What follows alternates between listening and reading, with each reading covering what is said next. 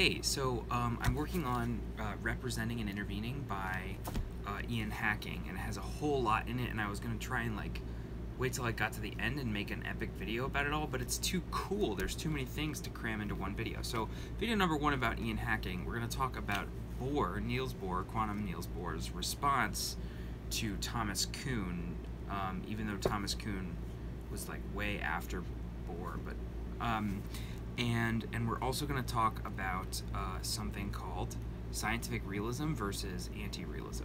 Okay, let's do it.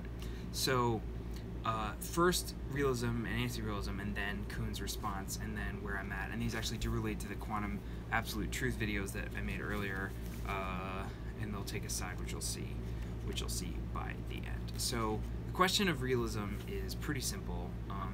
It's simple to understand and not simple to solve. Are the scientific theories and entities that we propose in science, do they exist really? An example of that would be stupidly easy is does oxygen exist?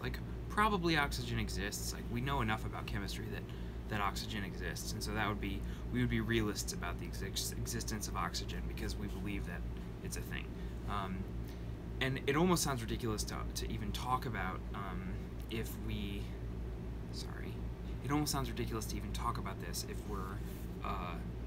we use an example like oxygen, but a different example would be something like a quark, like the things that make up protons and the things that make up other particles, like maybe mesons. I can't remember at the moment.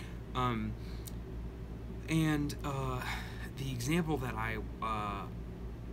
that makes me feel like I should be a realist is DNA. Of course DNA is real, everybody's got DNA, but an example that makes me feel like I shouldn't be a realist is the wave function in quantum mechanics. There's things that we don't know whether they're real or not. They seem to be fundamental to our scientific theories, and the main question that's being held up in the debate about realism and anti-realism are our scientific models are they just intellectual tools that help us predict, or do they correspond with reality? And that word correspond is laden with historical baggage, but I want to look at an example that makes me feel like not a realist. This is an anti-realist example. So I'm going to quote Hacking here from page 22 if you're interested. Okay. Example of biological models, amino acids, blah, blah, blah. The model may help us arrange the phenomenon in our minds. It may suggest new microtechnology, but it is not a literal picture of how things really are. I'll stop the quote. What he means, those models you see in chemistry class, nucleus, ball, amino acid models that look like ball and stick models. Those aren't literally what the things look like, but it's a way to help us understand it. So that particular model, it's not a true correspondence to what's real, but we still use it. So, cool. It is not a quote. It is not a literal picture of how things really are. Here's where it gets interesting. I could make a model of the economy out of pulleys and levers and ball bearings and weights. Every decrease in the weight, M, the money supply, produces a decrease in the angle I, the rate of inflation, and an increase in the number N of the ball bearings in the pan, the number of unemployed workers.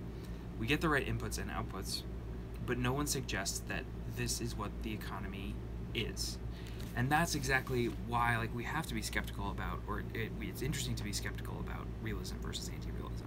Because if we made this toy model of balls and strings, imagine you pull on a pulley and this pulls up and it tilts more ball bearings into the pan, and the ball bearing, it's a toy. It's an existent toy that's physical and in the world, and we would never confuse that toy with the economy itself. We, one, know for a fact that the economy is more complicated than the toy, and two, we know that this is the toy, not the literal economy.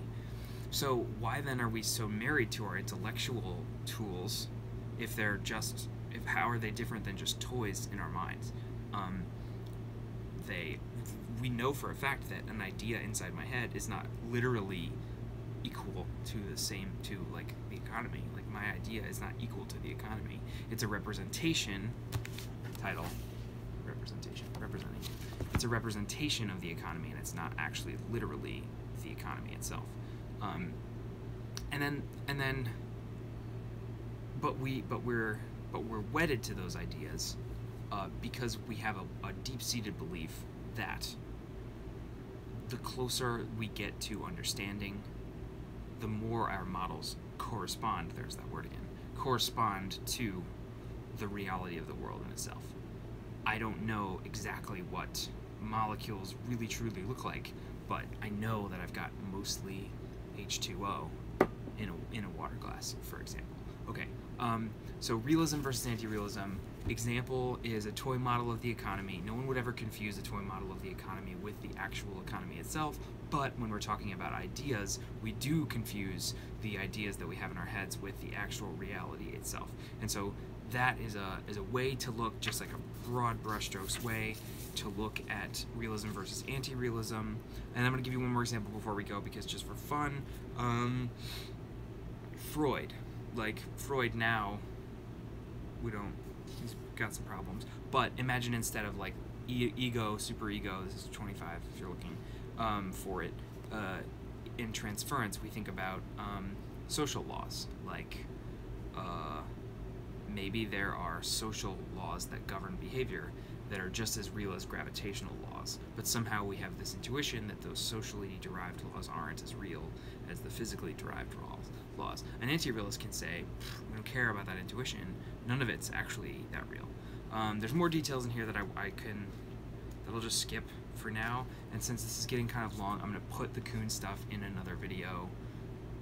Realism or anti-realism, that's the question that Hacking's going to try and answer. I know from what he said that he's a realist, and he's going to try and defend that, and we will see what happens.